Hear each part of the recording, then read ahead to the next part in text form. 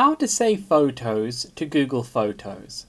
First of all, go to either the App Store or the Google Play Store if you're on Android. It's going to be the same process whatever device you're on, whether that's Android or iOS devices.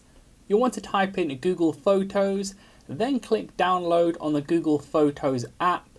Wait for that to download. It should take a few seconds or a few minutes depending on your download speed. Then you can click open on this page here or go to the home page and click on the Google Photos app.